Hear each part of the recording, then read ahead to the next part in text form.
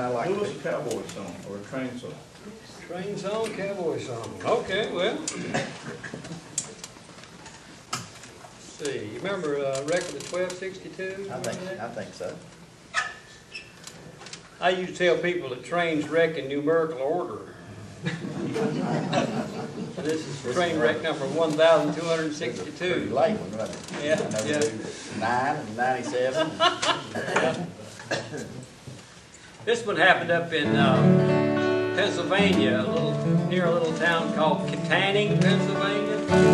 It's got a pretty good message to it. Not too many people got killed. There's two fellows got killed in it.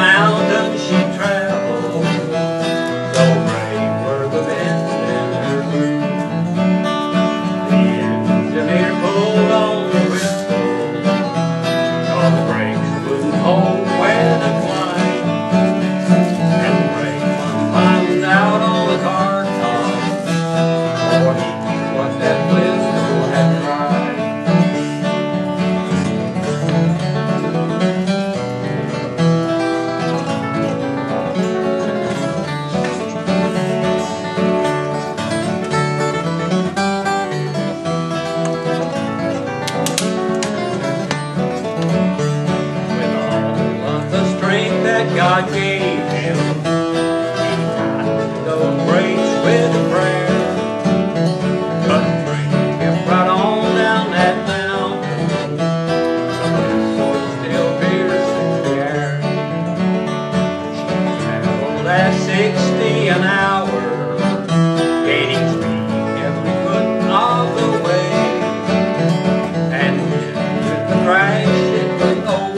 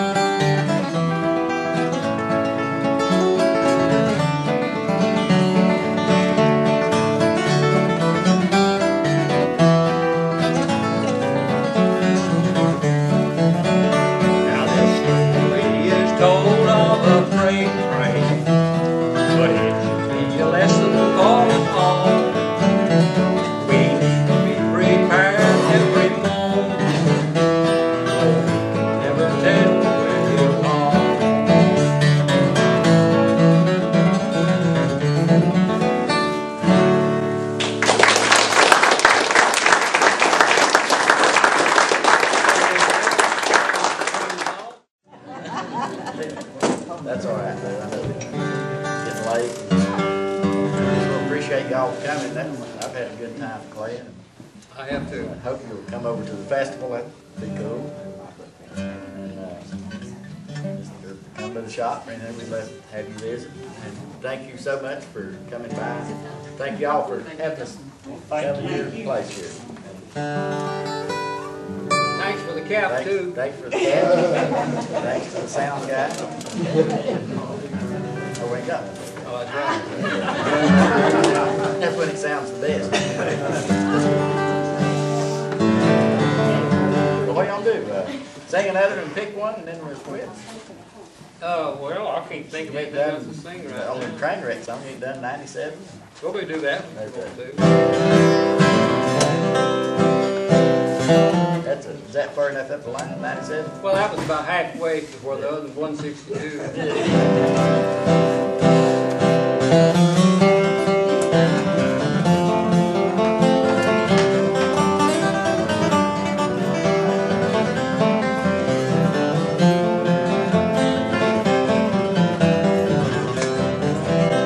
They handed him his orders at Monroe, Virginia.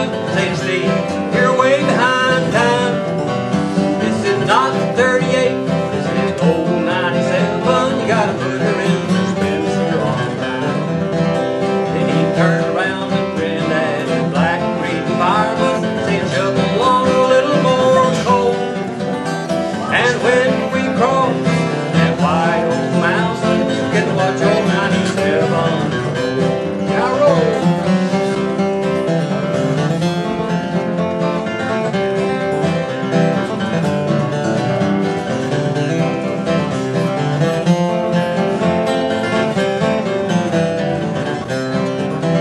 It's a mighty rough road from Lynchburg to Danville on a line with a 3-mile grade.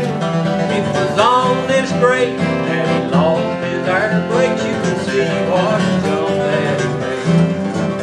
He was going down that grade lane 90 miles an hour when the whistle broke into a scream. He was pounding the wreck with his hand on the throttle and stalled it to death by the speed.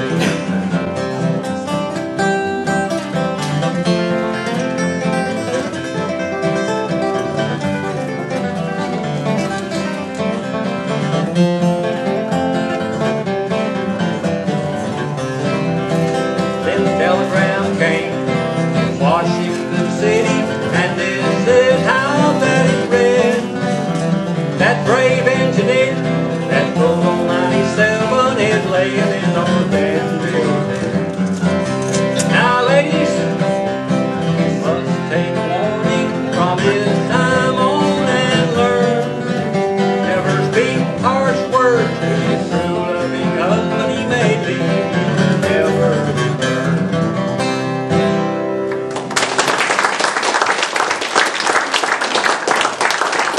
If I had some of you husbands out there, maybe make things a little easier for you. Well, we might pick you one more.